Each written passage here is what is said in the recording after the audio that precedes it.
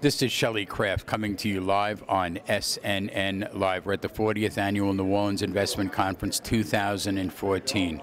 I have with me Frank Holmes, U.S. Global Investor, Inc., symbol GROW. Frank, welcome back to SNN Live. It's great to be back. It's good to have you. Let's get right into it. For those folks, Frank is a featured speaker at this conference, a keynote speaker. Just for giggles, tell us what you're speaking about tomorrow.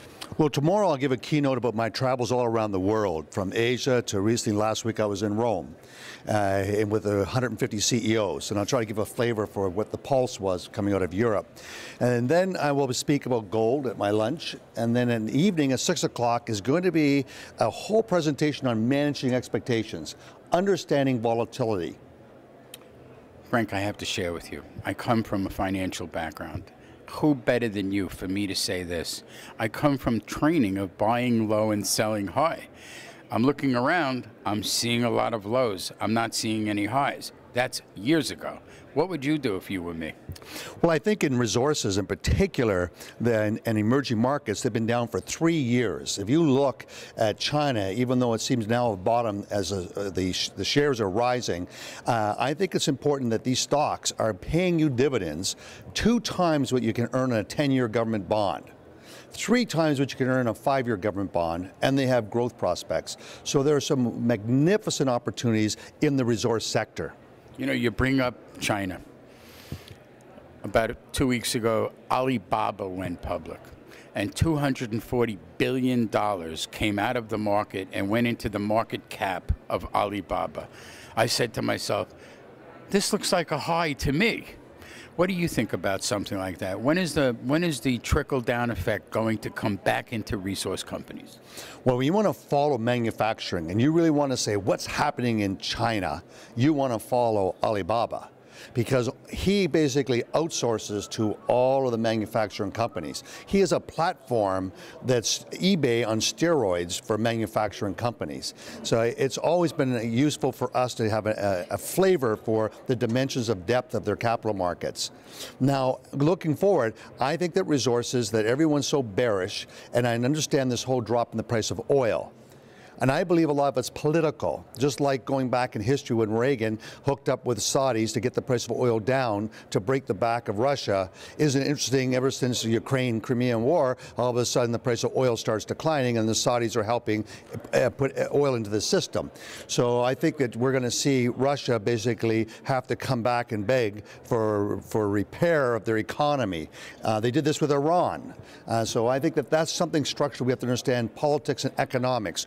What's really important is that when we get the synchronized growth, like we had in 03, 04, 05, and 06 of Europe, China, and America, you'll see oil at $130 a barrel. When the large cap resource companies started to take write-downs of billions of dollars, some of which were billions in a quarter, didn't that show telltale signs that someday they're not going to continue to develop their own properties? They're going to abandon them, and then they're going to come back and have to look at these resource companies, these emerging growth, these juniors. Am I right? Well, you are right, and I think, but it may take a little longer for these juniors to really get some critical mass behind them. And for several reasons. Many of the projects are so difficult, the pipeline and the capital expenditure, when we need clean air and clean water, but the environmental costs are so great that you're going to have substantially higher commodity prices to justify that build out. Where you're seeing it, where there's immediate cash flow, like MLPs for building a pipeline, that's immediate cash flow. That money is quickly raised in America to develop. When you have this European contingency and you're listening to what those voices are saying to you, and you have that global concept, what do you think is going on that's going to affect both North America and South America in terms of resources? Because let's bring it back home. Well, we have to get rising GDP per capita. And when we look at real GDP after the inflation in any country, then we have a fact for the past 3 years that it's declined from 5.4% at the peak of 2011 down to 3%. So it was looked like it was going to start to turn this year, that we were going to get global real GDP back to 3.5% until Russia went to the Ukraine, and then all of a sudden all the battles back and forth with Europe, and it slowed down. How that will resolve next year, I think there'll be some resolutions that'll take place that'll get this global economic growth back on track. So I'm going to ask the question that our entire viewer audience wants to know the answer to. What do you see in 2015, Frank Holmes? Well, I see that we're in the presidential election cycle, and historically in the latter 2 years, the stock market in the U.S. does well. I see that there's such a pushback in Europe to have fiscal change and disciplines, lower tax rates, changing employment issues, which I've commented recently regarding Italy. I think that there are very positive factors that will come into the economic global activity. Now, you mentioned to me earlier, and I wanted to mention it to you on air, about Nerex. You want to talk to me about that? Well, everyone's so worried, and everyone's talking about bubbles, and everyone's got a PhD in bubbleology. That's piled high and deep. And bubbles always come from excessive leverage. And there's not excessive leverage in the housing market like we had in 2004, 5, and 6, and there's not excessive leverage in banks globally. So I don't see this big bubble they're talking about. But what I do see, if you are fearful, is our fund. It's a short-term municipal. It's all AAA rated. It's not had a down year, touch wood. And since I created this fund, I have a lot of my own safe money in it, and it has a safe $2 NAV. So there's been very low penny volatility. That's the place. There's no drama in that fund to park your cash if you're worried about the overall stock market. So that's the no drama fund. The no drama, Nerex, N-E-A-R-X. N-E-A-R-X, the no drama fund. For actors out there, we're sorry. You'll have to go to Hollywood. So let's talk about U.S. Global for a minute.